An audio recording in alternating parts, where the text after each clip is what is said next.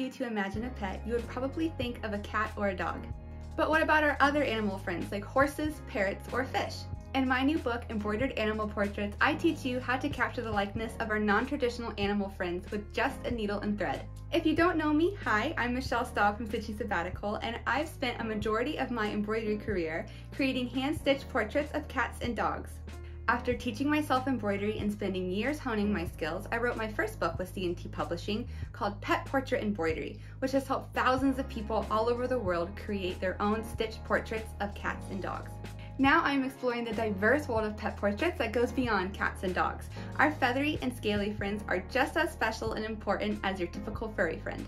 So what better way to show your love to your feathered, furry, spiny, or scaly companions than with a hand-embroidered portrait that you made yourself?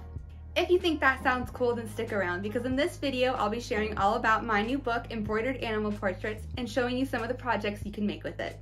This book is suitable for both those who are just beginning their embroidery journey as well as those who have already been here for a little while. I start by covering all of the basics such as supplies, beginner stitches, how to get started, and more. I also share how to embroider realistic looking fur, feathers, spines, and scales. Now the book has 12 detailed patterns for you to follow that cover a wide range of animals, like from a hamster all the way to a bearded dragon. And if you think a bearded dragon embroidery sounds really hard, don't worry, you can practice by stitching the ball python pattern first.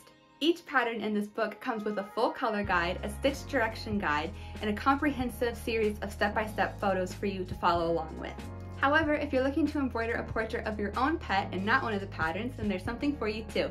I also cover how to create your own detailed embroidery pattern and how to choose colors that best represent your pet. Or you could practice the patterns in the book and then take what you've learned and create your own portrait of a similar animal. Like there are hundreds of species of birds you can stitch with what you'll learn about feathers. And you can make other small mammals such as chinchillas, sugar gliders, gerbils, or even squirrels with what you'll learn about stitching fur. Take what you learn about stitching scales and embroider other kinds of lizards, snakes, and fish. The possibilities are endless. I hope you're as excited about this book as I am. Now, let's take a look at all the projects you can make by following along with Embroidered Animal Portraits. The first project that you'll come across is of this black rabbit. It's a really great one to practice blending and shadows and highlights with, and it's also very easily customizable. Next, there is this little hamster, which is also very customizable, and as you can see, this project includes a really cool wreath accent. There's a separate pattern for this wreath that you could actually add to any of the other portraits in the book. Next, you'll come across this really adorable guinea pig. This is a great project to practice your fur with because her fur is going every sort of which way. After that, we have this little gray rat. This is a fun portrait that extends all the way down to the edge of the hoop, and it's a really great exercise for blending two different tones of similar colors. Then there is this ferret. This project is a little more difficult than the previous ones because there's a lot of tiny stitches that you use to blend the lighter and darker colors together.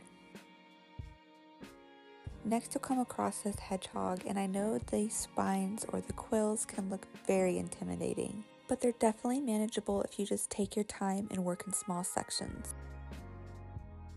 The last project with fur is this beautiful brown horse. This one has a lot of blending, but it's really good practice for using those tiny blending stitches to slightly change the undertone of a thread. The first feathery project we have is this chicken. The feathers are quite large, so you really get to explore the texture.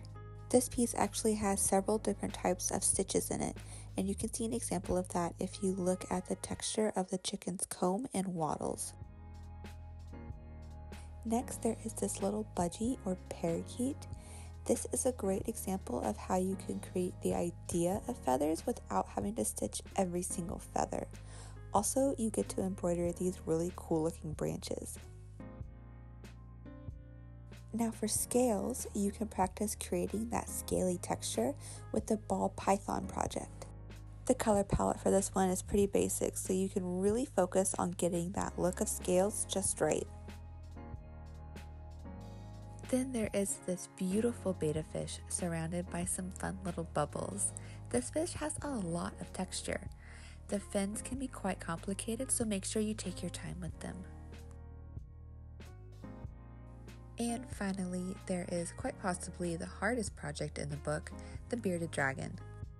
This piece also incorporates several different stitches, which you can see between the bearded dragon's scaly texture and the smooth log and the little bits of moss. I hope you enjoyed seeing the projects in this book and are looking forward to learning how to embroider something new. If you're interested in keeping up with me and my work, new releases, or my embroidery mentorship program, you can follow me online at Stitching Sabbatical or go to stitchingsabbatical.com. You can also join my Facebook group called Hand Embroidered Pet Portraits and share your own animal embroidery. You can chat with other people who are working on their own projects and find a lot of great resources too. And don't forget to pick up your copy of Embroidered Animal Portraits. Happy stitching!